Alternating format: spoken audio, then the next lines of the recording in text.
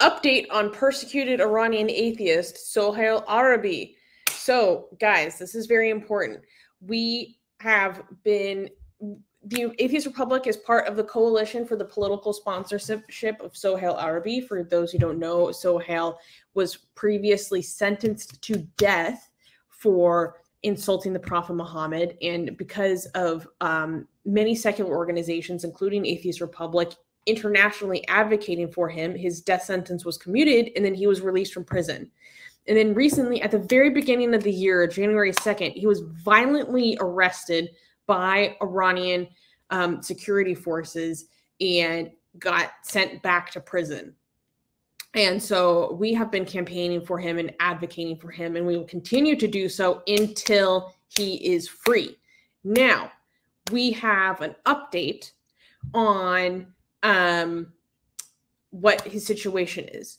So, Armin, if you don't mind, could you please translate this update from Ex-Muslim Stockholm?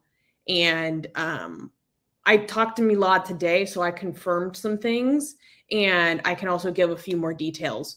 But okay, so it says خبر رسیده از طی مکالمه‌ای که سهیل عربی با یکی از دوستانش توانسته برقرار کند. متن زیرنوشت. So this has been a confirmed story based on what Soheil has said to one of this a conversation that Soheil has had with one of his friends.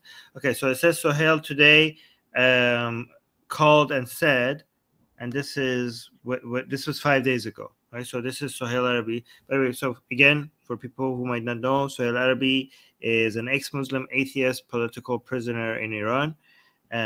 So apparently they took him. So remember, we were telling you guys about they were trying to release prisoners, and Soheil Arabai being a prisoner, they were trying to do that with him as well. So they took him to the court, and the judge at the court told him to give a write a forgiveness letter, and to promise that he will not do what he had done before, so that they could release him. And Soheil responded to the judge that it is you who has to do that for us. It's you who have to basically give us ta'ahud. Ta'ahud means like you ask for forgiveness and you say, I'm sorry, I will never do this again. So that's what giving ta'ahud means, right? And so he's like, I don't need to give ta'ahud. You need to give ta'ahud because it was you who did the wrong. You're in the wrong, right? And then the judge said, look, guys, think about this. The guy could be free, but the judge is telling Soheil, like, do this and we'll free you. And he's like, nope, I didn't do anything wrong. So why should I do this, right? The judge said that we will reduce your bail to 50 million, to 52 months only, I think, to 52 months or 50 million months. Oh, wow. I think it was probably 50 million. To a very small, no, I think it's 52 months, to a very small amount. So basically almost like zero, just so that he can go, right? So that you could go and rest. And then Soheil responded, I don't need rest. You have to give ta'ahud so that we will forgive you. And then Soheil had raised his voice at the judge. And then the judge said, go think about this for a week and calm down, and then give us your answer, because it seems like you're not calm. And Soheil responded, I am calm. And whenever you manage to bring back to life the young people you have killed, maybe then I would be calm. But and then so for apparently his conditions for being calm is for you to bring back the people you have killed, and also that we put you on trial and punish you for your crimes. And then okay, so apparently we now have what the charge against Soheil was. So we now know, because we didn't know up until now what was the official charge against Soheil Arabai for him being in prison. So the confirmation is that his charge is to advertise against the regime. So he's in jail right now for advertising against the regime. Yeah, propaganda against the regime, against Islam, against national security, that kind of shit. Yes. Well, this time it's against the regime. Last time it was Islam. This time it's against the regime, not Islam, right? So apparently he did that when he's during his travels to Kurdistan and to Sistan Baluchistan. And apparently his report. Okay, so his reports on the situation in Sistan Baluchistan and Kurdistan, his reports of what's happening there has been considered advertising against the regime, and that's why he has been arrested. Oh, so that last line is also very important. So they transferred him from a prison in Tehran to another prison somewhere else. Do you know where's his new prison? In Karaj. In Karaj, which is like a satellite city of Tehran, for those who don't know. Yes, but apparently they didn't transfer his medicine and his tools, right? So he really needs his medicine because he has high blood pressure and he's in desperate need of them, but they didn't transfer his medicine, so he has no access to his medicine right now in this new prison. So there's that. Yeah. Thank you for translating all of that, Armin. That really helped. Yeah, so I spoke to Milad Raisimenesh. That's how you say his last name, right? Yes, Raisimenesh, who runs Ex-Muslim Stockholm or Ex-Muslim Scandinavia. I confirmed the source of this information, and obviously I can't say who it is, but I trust the source of this information. And the update on him is that he's very sick because he's being denied the medication that he needs. They're not transferring it with him, and he's still in prison and still needs his medication. And now we have more ideas about what the charges are likely to be, and that he has been very politically active in the prisons as well. And so the judge is like, calm down. Like, because he won't stop talking about the revolution and stuff in prison. And he just refuses. Like, this is, if anyone has ever spoken to Soheil or had an interaction with him, like, his conviction is so strong. Like, he refuses to back down on anything. And he's very, very, very strong conviction. And he's like, no, I'm not going to go out the easy way. I'm going to sit here and do this and see it through. Like, that's the impression I always got from him. I think this is just another reflection of that. And so unfortunately, it is likely that he is going to continue to face charges, that he could still face trial. He was not released. He was not part of the people being released in these general amnesties. But we do have some good news. Armin, can you pull up the picture that I put in the private chat? And the good news is that a few weeks ago, about a week and a half ago, if I remember correctly, Soheil's mother, Farangis Mazlum, was released from prison. So Farangis is free. For those who don't know, Farangis is Soheil's mother, and she was sent to prison by the regime, even though she suffered a stroke, because she would not stop fighting for her son.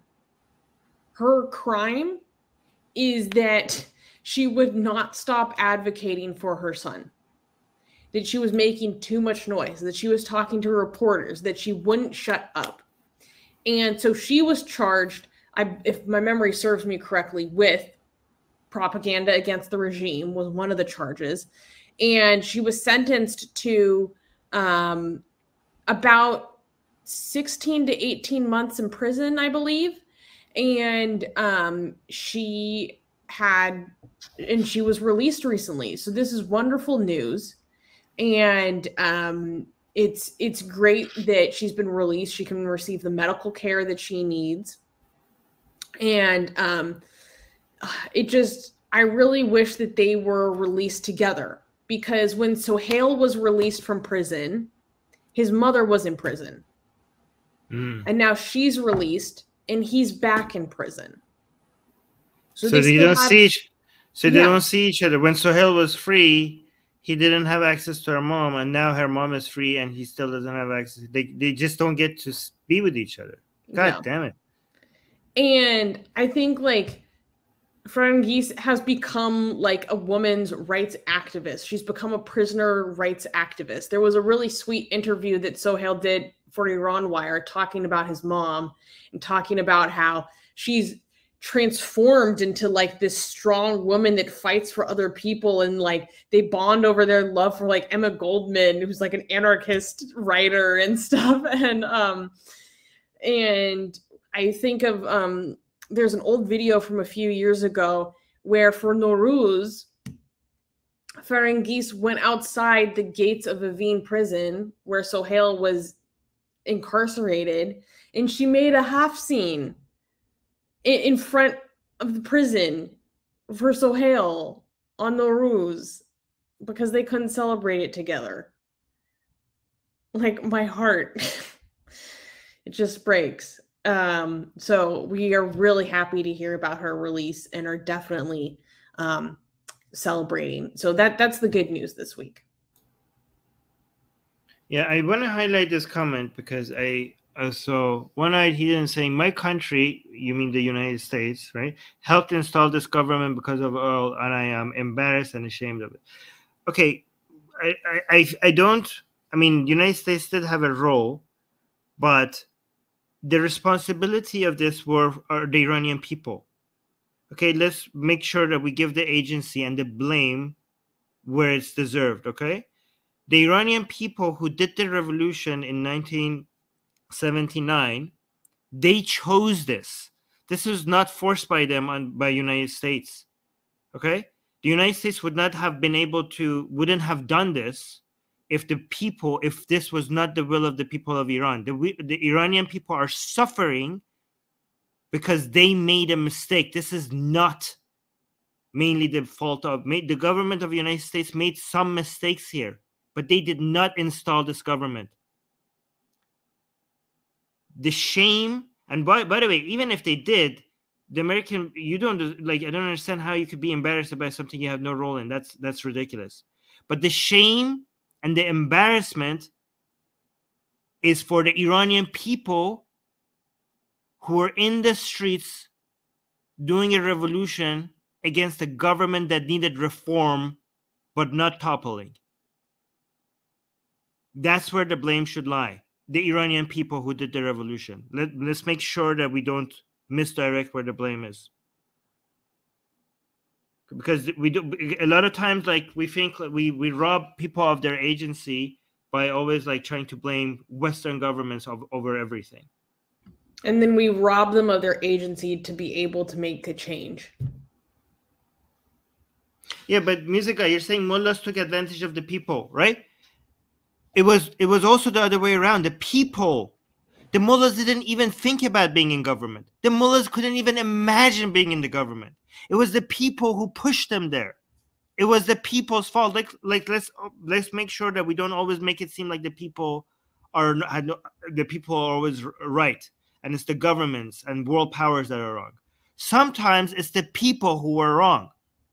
Sometimes it's the people who need to be blamed. And it was the Iranian people who did this.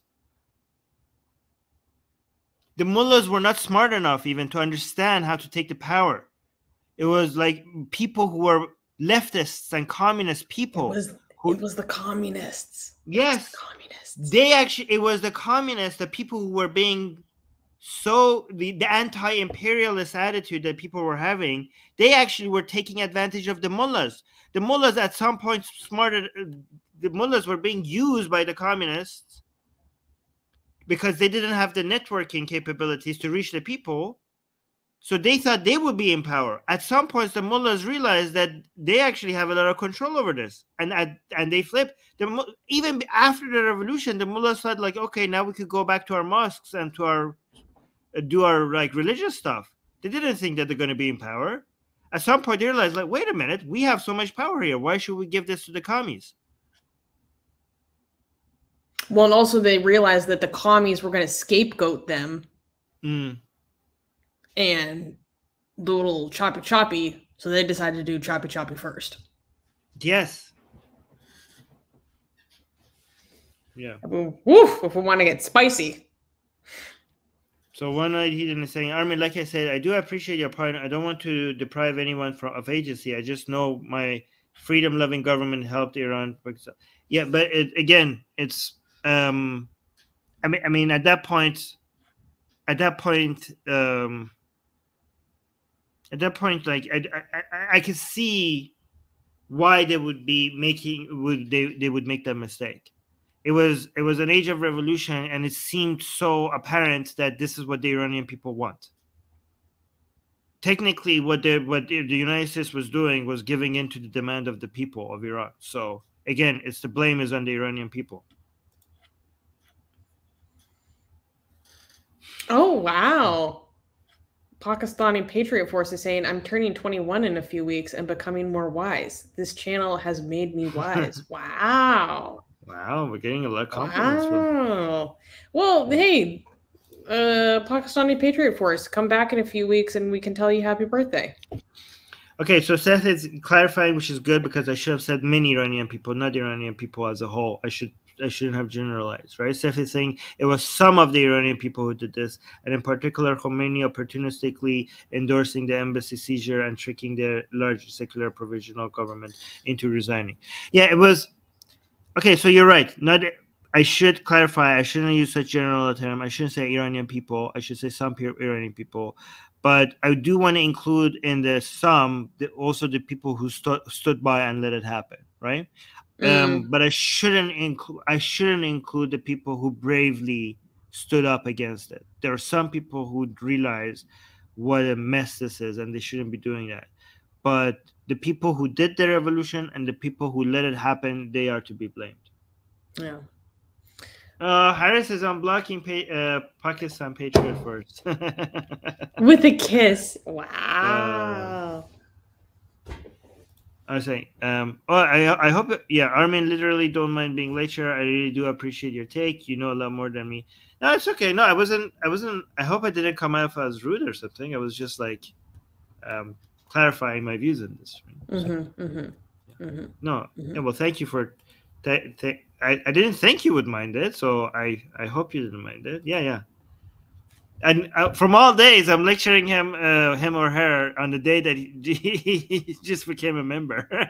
This is what you get for becoming a member. Actually, though, this is Atheist Republic. This is why people come here. Oh my god.